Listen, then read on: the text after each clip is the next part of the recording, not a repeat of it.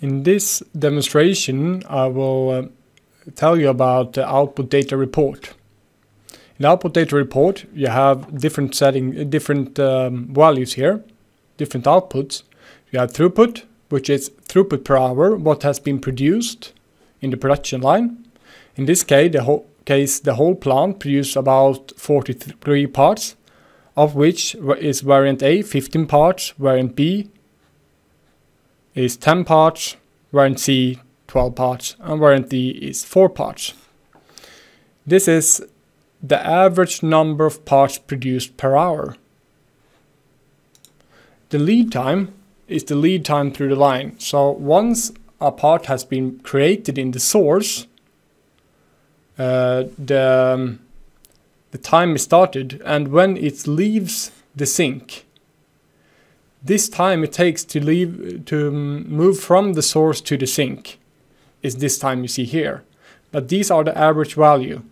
So for all products in the production line, there is a lead time of 7,800 seconds.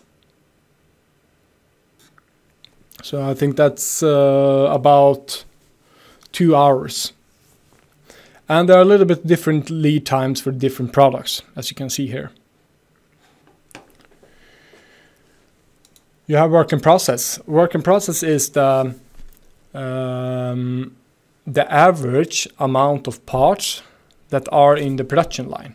So products may be located on buffer objects, machines, and if you take, for example, if you would count the number of products every hour, for example, in the production line, the first hour you might get the number of products, 60 products, for example. The second time you might get 70 products, and the next time you might get 80 products. And when you take an average value of this, you get this value here. So this is the average work in process for this production line. So for the time that you have simulated. Produced parts is the number of produced parts during the simulation run. So if you have set the simulation model to run for 1 week, these are all the products that has been produced during this time in average of all replications. So in this simulation model, you have 5,153 parts produced in totally on this. Occupation of buffers is the percentage value of the occupation of the buffers. So how much they have been utilized mainly. You can see that buffer 20 is the buffer that has been utilized the most. It's the most occupied buffer since it has 79% of the time, 79% fill rate. Buffer 20, you have it here. So this buffer is the buffer that has the most parts in average over time. If we look at utilization, we have different status of the machines or the operations. You have working, when a machine is working or doing processing time of some kind of work with a part. You have failed when you have a disturbance. You have setup when there's a sequence dependent tool change. You have waiting when an operation is waiting for parts, when it's empty and waiting for parts to enter the operation. You have blocked when the machine is finished processing a part, but it can't move this part to the next object in line because this object is full. For example, that the buffer 20 in this case is full, so operation 10 can't move to this buffer. Break is when breaks is used in the simulation models. However, it's not used at the moment. The same thing with unplanned. As you can see here, this is a simulation of 10 replications. So these are average values.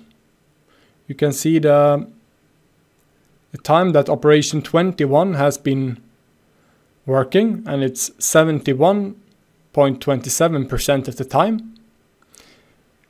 The time that it has been failed is about 9%, and then it has been waiting and blocked.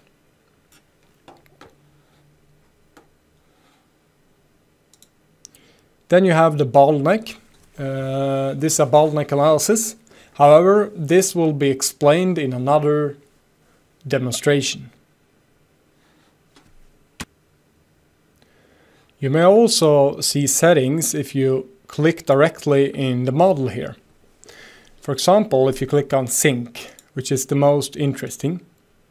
I told you that we ran 10 replications, but it seems like we only ran it for 5 replications this time. However, you can see the results of the mean value here. This is the plant throughput. Throughput per hour is 43. Standard deviation is 1.9. This is a measure on variability, how much it differs from simulation to simulation. And here you can see the individual results of each replication run. The first replication you had a 43, 46, 42, 42, 42. And you have the lead time, and you have all of these different values as you can see here. There are a lot of values. And this is mainly for the sync object, as you can see here. How much time it has been empty. Now it has a processing time of 0, I think, so it has no working time. We can look at an operation 30, for example. You also have the plant outputs here as well, but you also have operation 30, how in average how much work in process it is in this operation, how much of time it's working, how much of the time, this is a proportion of time it's working, and this is the time it's working. The time, the failed portion, the operation, and this is the time for failed time in total, and so on. So you have a lot of different values here, but you can see for the different replications the values for each replication run. You can also press plant, and here you get plant data information. However, you may also get more information if you have more parts, how much has been produced with the different parts. It is not visible at the moment, but it will be visible quite soon. So, but then you also have, for example, throughput per hour per each variant part, per each part. And this is what I wanted to tell you about the output data.